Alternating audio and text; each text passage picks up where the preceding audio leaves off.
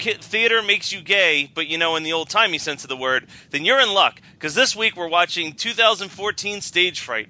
Adam was hoping the whole camp would fall victim. Matt's sad to see his fedora-sporting brethren die. And Scott's happy that Meatloaf's mustache made it all the way to the end. Strap in, because we're about to talk about Stage Fright on Horror Movie Night. So we talked about Stage Fright from 2014. This was picked by Scott's wife, Megan, who will be on a future episode of this podcast. She kind of picked it because Scott told her to pick it because he was like, hey, it's horror and a musical, so you might like it. No, stop. No, both you shut the fuck up for about 1 minute. Let me explain. Okay. Because it always sounds like I'm the puppet master behind the scenes, and it's not true. So yeah, you're flexing your superpower where you fucking force people to watch what you want in this club.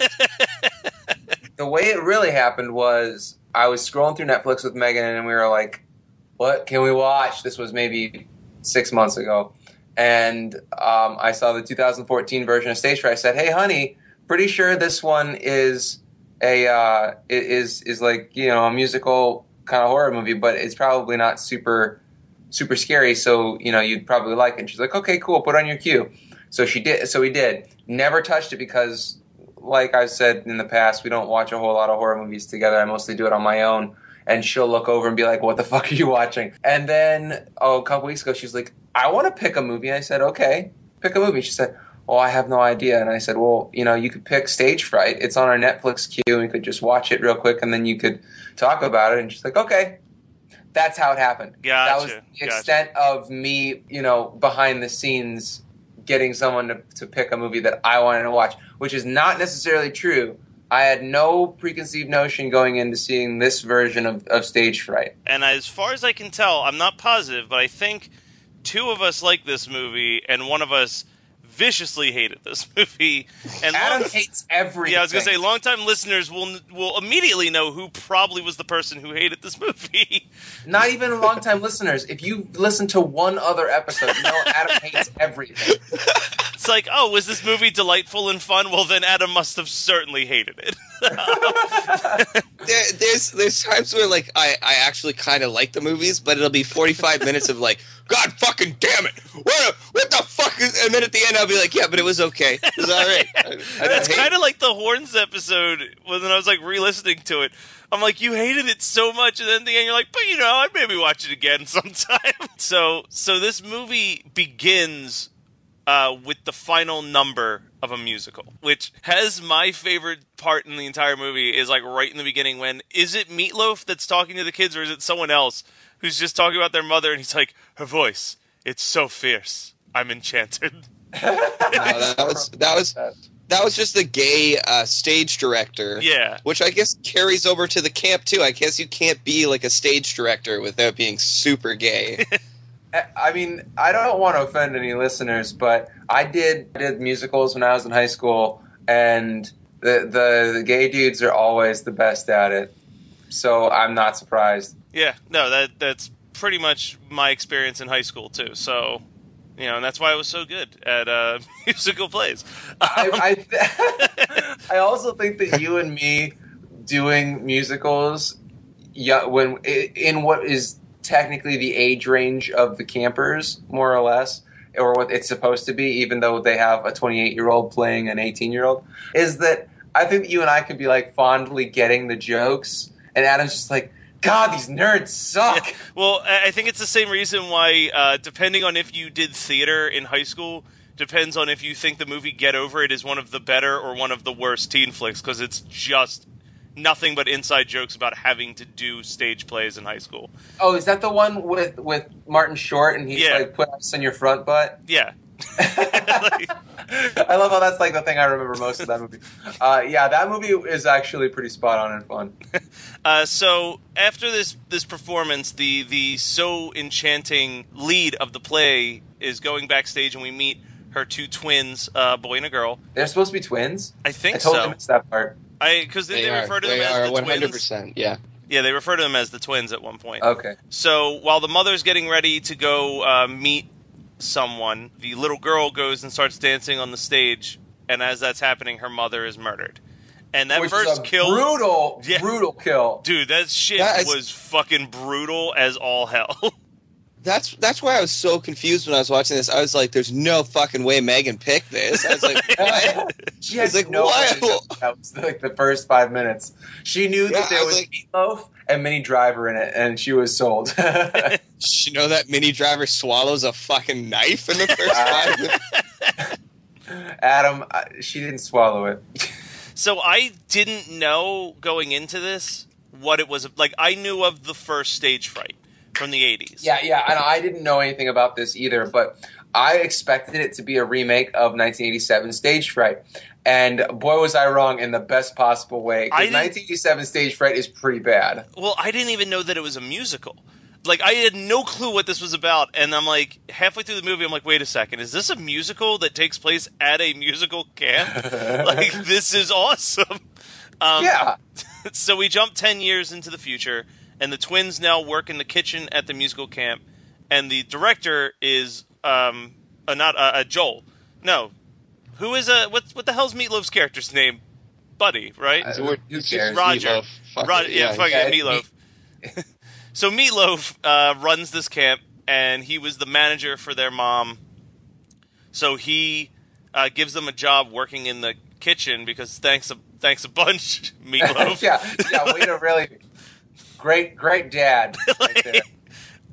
And then like the worst part about that is like like from being a pseudo like father figure to these two twins that at the very least Camila, I think is her name, wants to be an actress. Like, so why would you just be like, well, I'm never ever going to let you actually be a part of any of these plays, but you can feed the kids that do get to do the things that you want to do. But she sneaks into an audition for the play, and that's where she befriends Joel, who Red herring number one, who this movie has no red herrings. No, this is the most red herrings out the ass in this movie, like 15 red herrings, which is pointless because I figured out who the killer was 7 minutes into the fucking movie. Yeah. Like, almost immediately, I'm like, oh, it's probably that guy. And then, like, every single piece of like, whenever someone would get killed and then they would cut to the Phantom or whatever you want to refer to the character as, I was like, oh, yeah, no, it's definitely that guy. Like, the more it happened, the more I'm like, yeah, no. Hates all the musical kids makes sense to me. So what? Two quick things. That intro, the kids song at the beginning of the camp. Yeah. Oh my god, I thought that was hilarious. But I think that half of my laughter while watching that scene was knowing Adam was in hell. Man, it was so brutal. Like, they went this Les Miserables like route where they would make the songs tell the story, but it was like talking for every song was 12 minutes long. Yeah, no, the songs were a little long, but that song really worked in my opinion. I thought that song was great. I think that was the best. I mean, as far as like exposition songs in musicals, that is the right way to do it. And Matt knows. I was going to say, I would also think, as far as I recall, and obviously there's like a few exceptions, but in general, most of the musicals that I can think of, the opening song is usually really fucking long because it has to set everything in motion and introduce so many characters in that opening song. Like I feel like if you were to look at most musical soundtracks, you would find that like the first and last song are usually the really fucking long ones because they're building all the characters and or wrapping up the whole story. Well, here's the thing that they do wrong. I mean, I don't disagree with you. I guess that the thing that they do wrong with that introduction song is that they don't really set up any of the campers' personalities. They set up the little kids. They set up the little kids and state that one character's gay. Like, that is all that song actually achieves. Yeah, but there's no, like, if Hannah B. Yeah, her character's name is Liz. Liz. Okay. Liz. So they should have set up Liz as being like. They should have focused on her more, you know, in the cuts, and they should have focused on her being like kind of the girl who always gets the lead roles. You know, they didn't really do a very good job. I feel like they should have spent more time with her and less time with Camilla because, like, I think that everybody gets her motivations. You don't need more pictures. You don't need more scenes of her like kind of half pouting into the camera. Yeah. They could have used more to do exposition for for the reason why Liz would want to do like the paint onto Camilla during the show to carry her. But anyway, yeah, they could have done a better job on it. But I still think that it was fun. It's still. I think that this movie is like 70% of what it could be. Like if they would have gone and gotten at least 10, maybe 20% closer to being like a really great send up of like theater kids stuff, I feel like they got a little lazy with that. But if they would have gotten a little bit closer to it, we would be just raving. And I think a lot more people would be raving about how it was such a good movie and how it like the jokes are great. But I just feel like they had the structure there, but I don't know if they really had a writing team that was able to get there, you know? This is definitely a movie that I've recommended to a few people, but the few people are all people that I know did like musical theater in high school. Yeah, absolutely. Like I wouldn't just recommend it to the average horror fan because it is... Like Adam. Yeah, like Adam, who suffered through this. Anyway, so the fact that... You know what really hurt my enjoyment of this movie? Is that like 2 days previously, I had watched Phantom of the Paradise again. Oh, just setting that precedent. That's your fault, though. I know. I had to show it to somebody. They'd never seen it before. So I was like, oh, fuck, yeah, let's do that. And then I thought we were watching 1987 Stage Fright. So I was like, whatever, some dude in an owl mask running around killing people. It doesn't fucking matter. But and we got this with all these fucking child actors. I love when you have to watch child actors. So her brother. Hate it. I know. So Camilla's brother Buddy is upset that she is even auditioning for the play, let alone getting into the play. And this is where we also meet the director Artie, who keeps saying that he'll give the role to her so long as she sleeps with him, and she continually refuses. I'm not sure if I mentioned this, but Meatloaf, with Meatloaf, but the camp is also on the verge of bankruptcy. That's the thing that keeps coming up. So after Carmilla refuses to sleep with Artie, after Caramello, the candy bar, yeah, whatever. She refuses to sleep with Artie the night before the play. He's murdered, and literally every murder in this is fucking delightfully brutal. Like those are the big appeal of the movie to me. Well, that's what's so funny is that we live in a time where where the genre in general is kind of like, okay, well, let's be as brutal and offensive as possible, and I usually get turned off by that, where it's like, let's have these kills be incredibly torturous. You know, like the Saw movies. People loved the Saw movies because they were just incredibly awful deaths.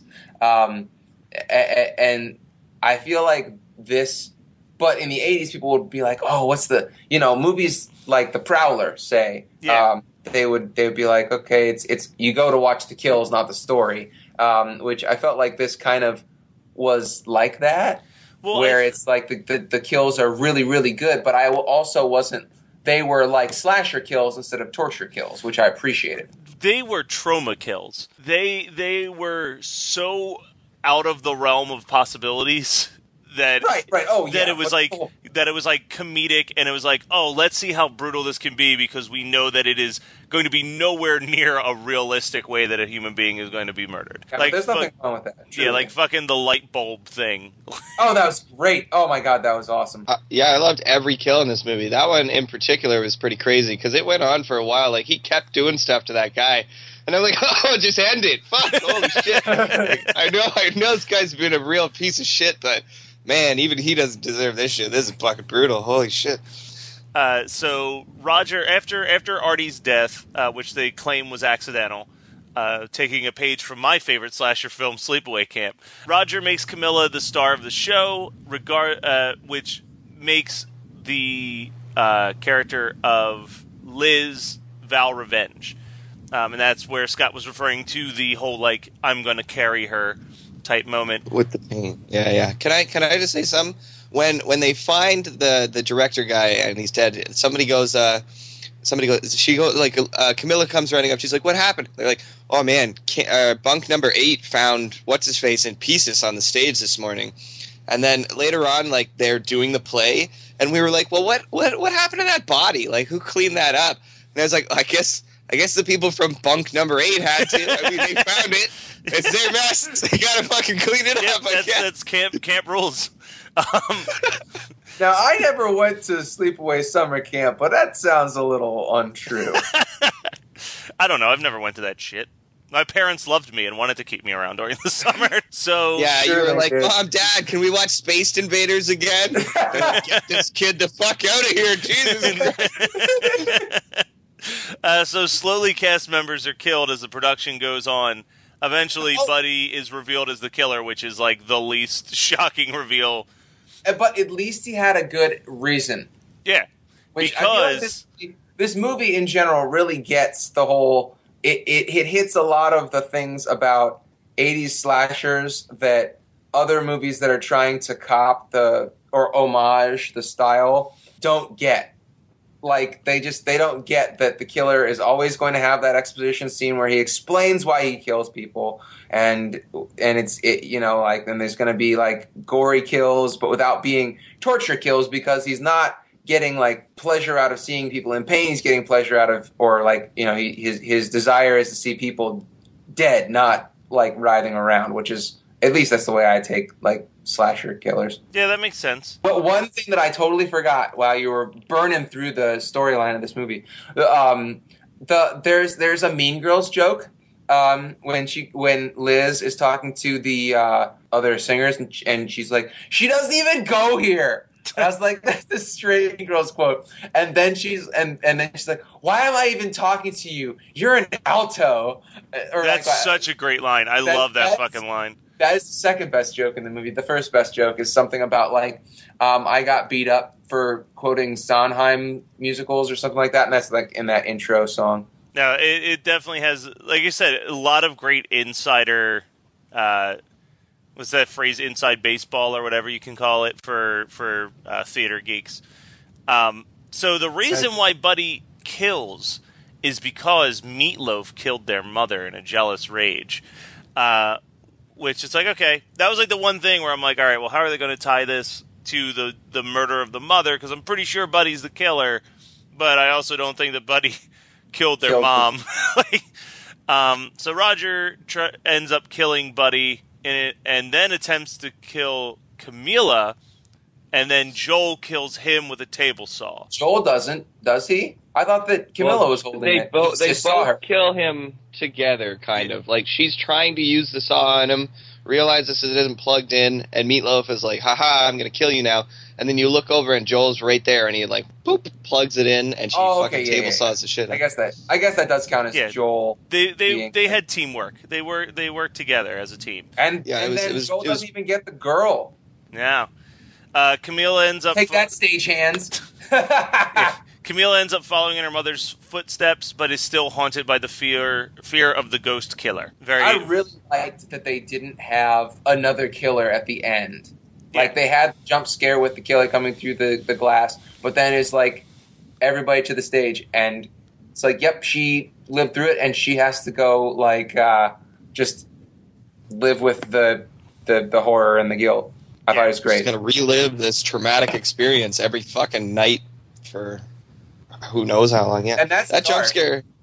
Yeah, it is a pretty dark ending. I was kind of hoping Joel would come in and hug her from behind, like how it happened in the beginning. Hey, did anybody else totally discount Meatloaf as the killer? Because you're like, oh no, I saw that killer in the beginning. He was way skinnier than Meatloaf. The most accurately named singer of all time.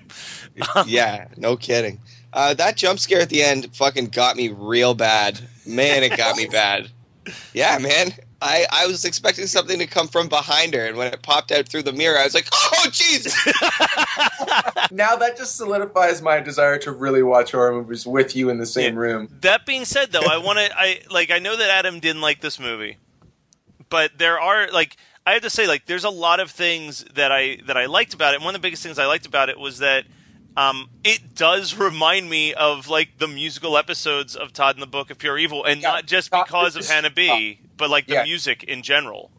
Oh, and also having the killer be, like, a heavy metal singer. Yeah. I thought that it was a bit ridiculous. When he, the first time you see him do his song, which is the Shut Your Fucking Face song, which I don't know, I didn't particularly care for that, but I was, like, I was truly expecting it to go into like a deathcore number, like where he would scream instead of sing. but he was doing the falsetto stuff, which makes sense in the concept or in the scope of it being an actual musical and everything. But then he does like the knife capo into the guitar. I was just about to say, if we forget to talk about the guitar solo, Jesus Christ, like. Yeah, it was. Oh man, that was so good. And then when Meatloaf is killing Buddy, stabbing, like synchronized stabbing with the song, that was great too. Because I don't know, I feel like there are glimmers of absolute genius. I mean, maybe not absolute genius, but like when they really get it, what they should have done. But they just, I don't know if they didn't have the people or the drive to get to making this movie what it could have been. And that's really more than anything what disappoints me about this film is it's got some really great scenes and it's got some really great jokes and it pays homage correctly, but it just doesn't hit the tone as often as it needs to be really like, oh my God, I have to tell people about this movie. And the best thing that I can say about this movie is that it's not Repo the Genetic Opera. Oh my God. Yes, absolutely, because that movie squandered its potential, and I know that we talked about that in Horror Club, and I don't remember who it was, but they were just filleting that shit, and I was like, it's really not good. No, it's not. Really not good. And when it's got Anthony Stewart Head, and it's got Paris Hilton. Well, Bill Moseley, actually skilled, infamous singer Bill Moseley. He's a triple threat. But yeah, like when I told people, like, "Oh, you got to see this. It's a horror movie and it's a musical," and they were like, "It's not like Repo, right?" And I'm like, "No, it's not like Repo." I love how people know about Repo because it's shitty. Yeah. Well, I think there's the people who fucking love Repo, and they're like 17-year-olds, and then there's any other person who's ever watched and enjoyed any musical in history, and they're like, no one's going like, you know what I really want from my musical? None of the songs to be catchy. Like, I want to not walk away remembering a single song. That's my goal when I watch a musical. And I want to be like really, really unhappy that I'm watching this musical every moment of the film. That's exactly how I feel about Repo. Fuck that movie. So, what did you guys watch this week? I actually rewatched for like the 18th time that 20-minute short documentary, American Juggalo.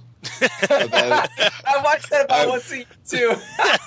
Yeah, I was not even kidding. Again, I was like, I'm in the midst of showing somebody a bunch of stuff, Phantom included, and then we were talking about juggalos and cracking jokes, and I was like, oh man, you got to see this. So we watched that again, and I fucking love that thing so much.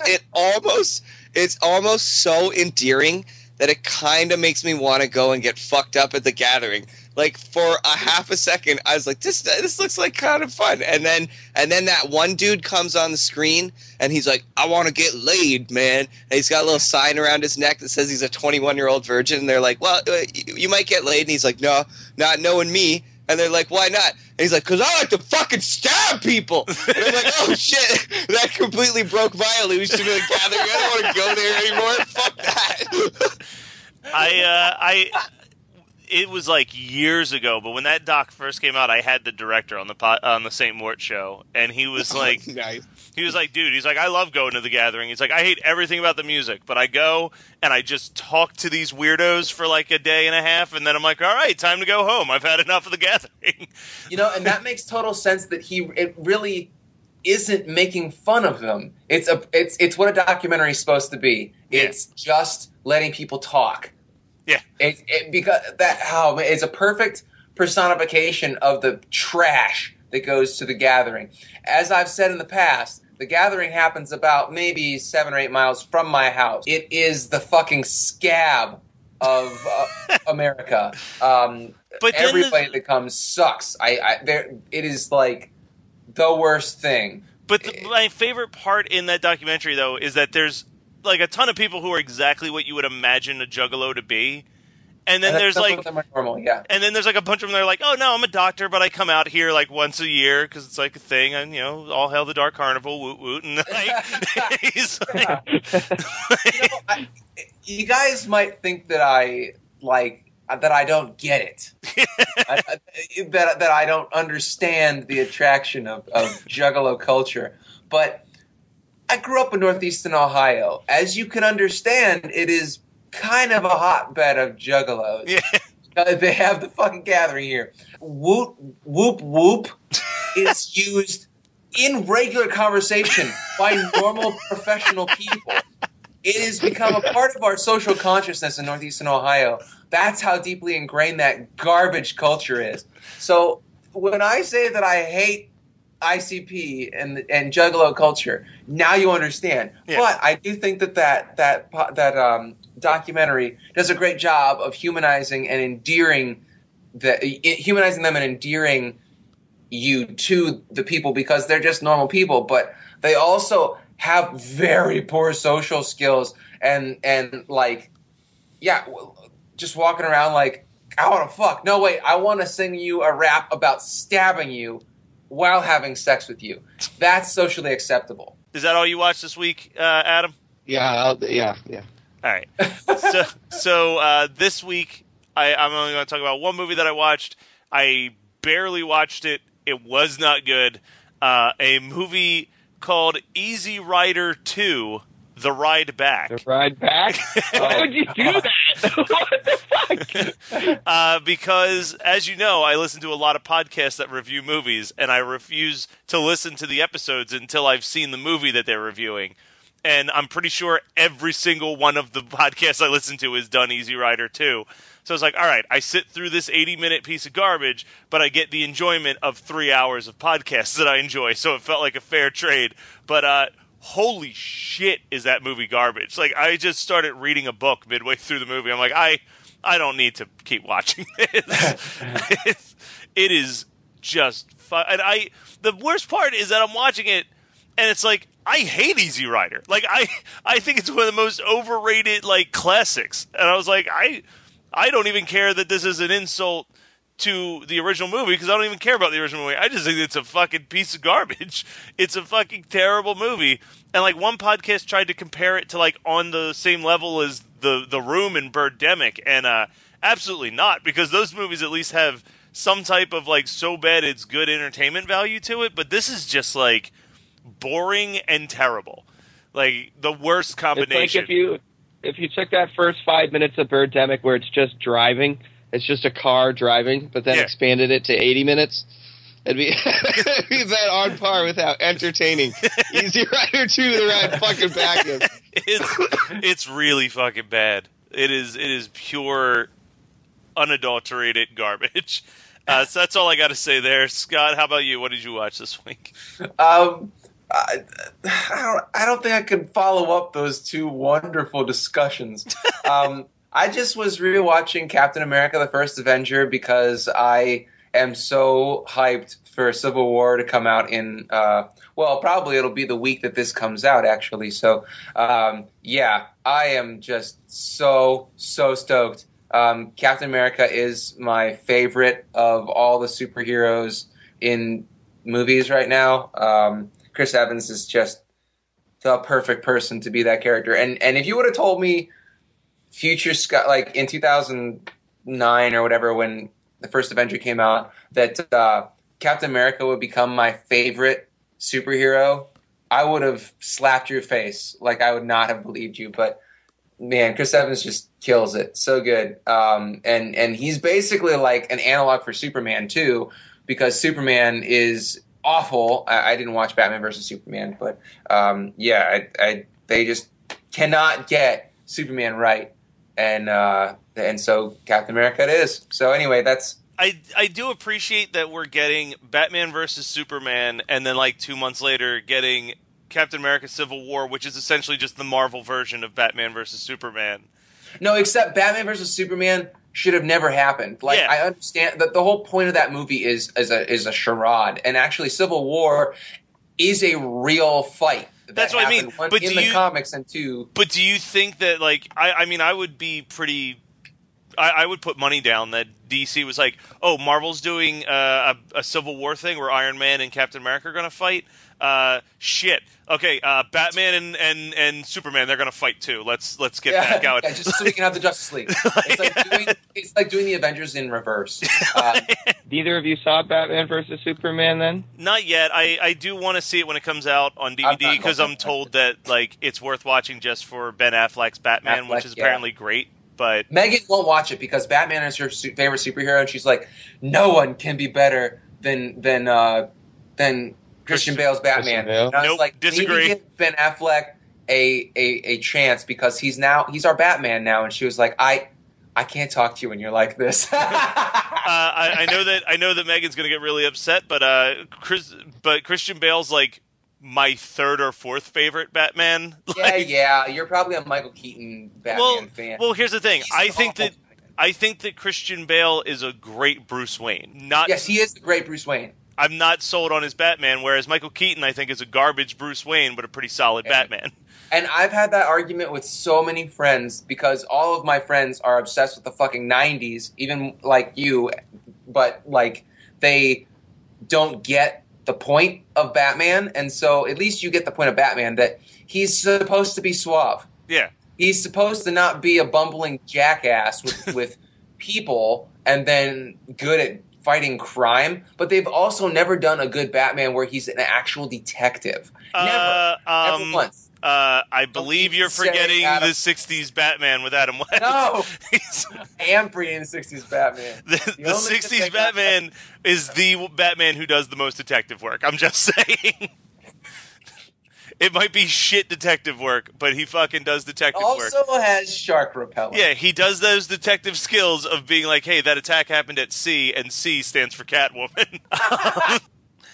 All right, that was Stage Fright from 2014. As always, you can send us some suggestions of movies that you would like us to review. Just shoot those emails at hmnpodcast@gmail.com.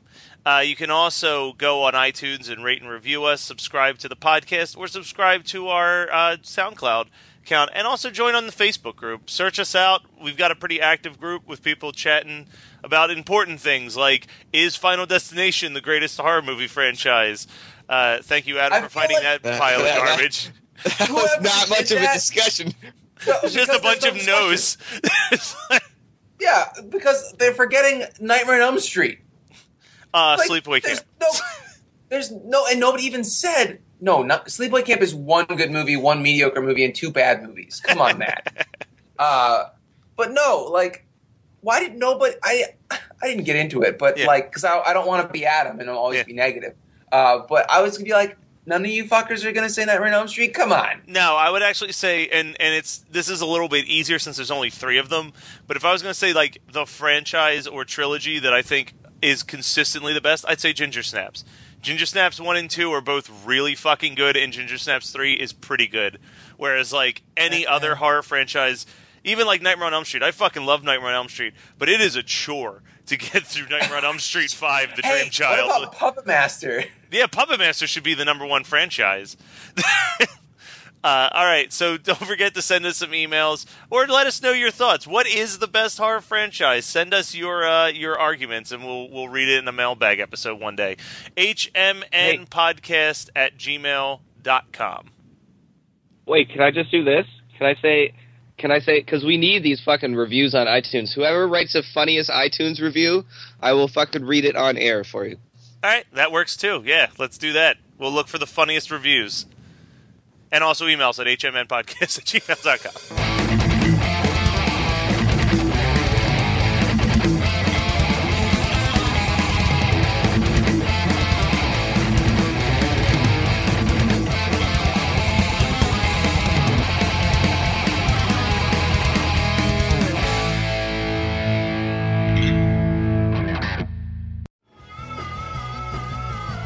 You're listening to the Geekscape Network.